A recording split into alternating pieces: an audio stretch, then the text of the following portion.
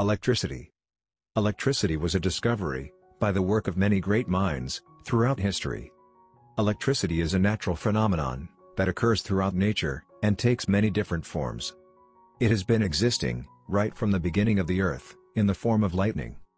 Long before any knowledge of electricity existed, people were aware of shock from electric fish. Ancient Egyptian texts referred to these fish as the thunder of the Nile. Amber is a fossilized tree resin, and ancient people knew that amber rod could be rubbed with cat's fur to attract light objects like feathers. This was later known to be static electricity. Around 600 BCE, Greek philosopher Thales of Miletus made a series of observations on static electricity. But it wouldn't be until the 1600s that it was studied scientifically.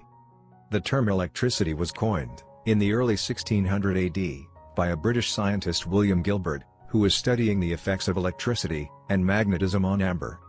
In the 18th century, Benjamin Franklin conducted extensive research on electricity.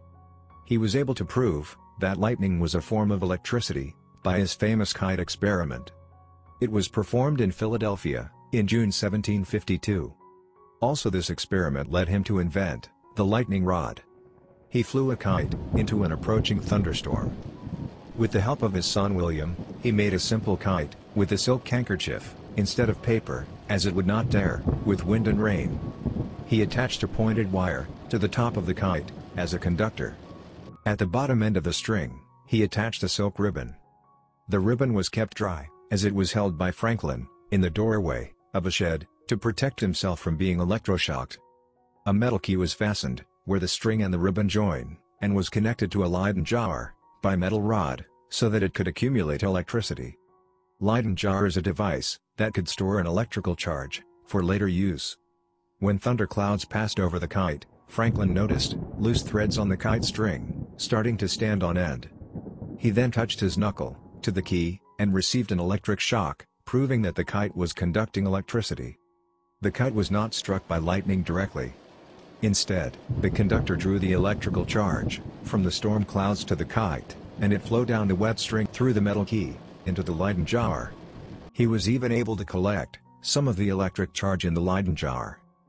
Through such people as Alessandro Volta, Michael Faraday, Nikola Tesla, and many more great scientists, electricity turned from a scientific curiosity into an essential tool for modern life. We use electricity for almost everything we do, every single day of our lives. We use it for devices that we are increasingly dependent on. We use it for home appliances, to keep ourselves and our homes comfortable.